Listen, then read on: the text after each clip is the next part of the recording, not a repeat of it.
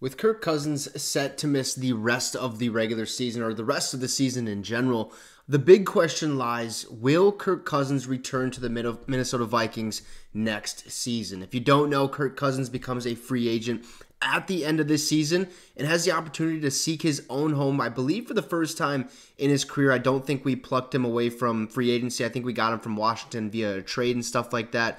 But he's going to be able to test free agency. But Kevin O'Connell wants Kirk Cousins back with the Minnesota Vikings next season. And this article that I'm about to read basically lays it out and shows you exactly why Kevin O'Connell wants Kirk Cousins back with the Minnesota Vikings in 2024. And it starts by saying, like I said, Minnesota Vikings head coach Kevin O'Connell wants quarterback Kirk Cousins back for the 2024 season after the signal caller tore his Achilles tendon in Week 8. This is what Kevin O'Connell said. Yeah, you guys know how I feel about Kirk. Kirk knows how I feel about Kirk. Now, the pair had good internal talks on a variety of subjects, including the direction the team will go at the position moving forward. Kirk Cousins is going to be healthy again. I know he's going to be a free agent after the season, but Kirk knows how I feel about him, and that will be something that hopefully works itself out. That is what Kevin O'Connell added to his statement, basically saying, look, we've discussed multiple times about the situation, and I would really love to have him back in this offense, which, to be completely honest, if we go to the playoffs again with Joshua Dobbs as our quarterback, I'd be okay with bringing Kirk Cousins back. We just have to figure out that Justin Jefferson contract.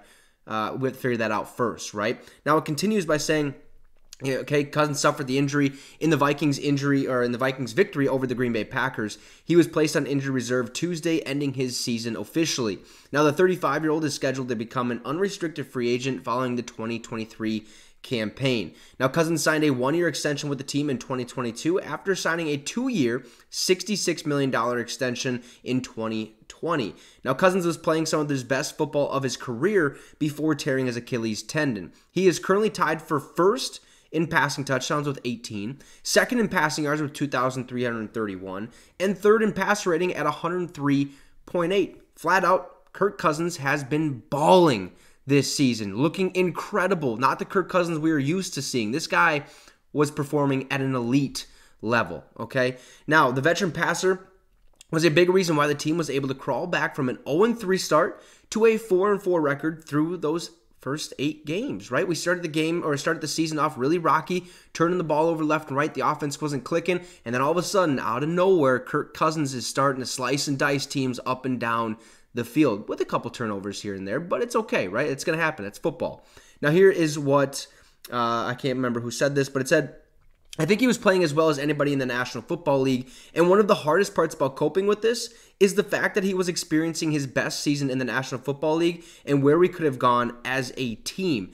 Now, hopefully, we are still going to get to that place, but I know without Kirk Cousins and that high-level quarterback play we were getting from him week in and week out, it's going to be a challenge, but one that we've got to accept to try to thrive. That's what O'Connell had to say. Now, the Vikings did acquire quarterback Joshua Dobbs from the Arizona Cardinals before that trade deadline yesterday, I do believe. Now, O'Connell announced on Tuesday that rookie signal caller Jaren Hall will get the start in Week 9 against the Atlanta Falcons, which is something I mentioned. I said whoever we bring at quarterback, if we don't, it doesn't matter. Jaren Hall is most likely going to start against the Atlanta Falcons, and if we do have a quarterback or we bring one in, then he's going to start against the Saints in 2 weeks. So Jaren Hall is going to be the signal caller.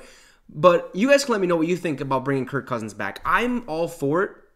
I'm not 100% sure that it's going to happen. For me, it's, look, focus on the Justin Jefferson contract. Get him locked up. And then let's look at Kirk Cousins, because we already know Kirk Cousins has been a businessman his entire career. Fully guaranteed contracts, the last 2, maybe 3 contracts that he signed. I know the last couple contracts he signed with the Minnesota Vikings have been fully guaranteed. So you know he's going to want at least, in my opinion, I think Kirk Cousins, since he's getting older and getting up there in age, he's only going to want one contract. And it's going to be a 3-year deal. Not sure about the money part of it. Could be upwards of $60, $80 million fully guaranteed. That's just what Kirk is going to want to ride off into the sunset. And in order to pay that, we have to know where we stand salary cap wise, which means locking up Justin Jefferson first. That is a priority. Okay, he's a game changer. He's a once in a lifetime receiver. The dude is just absolutely magical on the football field. So you lock up Justin Jefferson,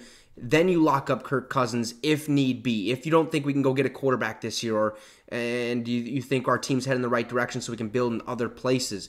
But then the other question lies, does Jefferson want to even be a Minnesota Viking with the uncertainty of Kirk Cousins not being on the team? It's not 100% set in stone, but I would say Kirk Cousins probably returns to the Minnesota Vikings in 2024. You guys can let me know your thoughts in the comment section. Do you want Kirk back next year? And what would you give him as a contract? Also, drop a like and subscribe to the channel. It'd be much, much appreciated. Have a great rest of your night, folks, and Skol Vikes.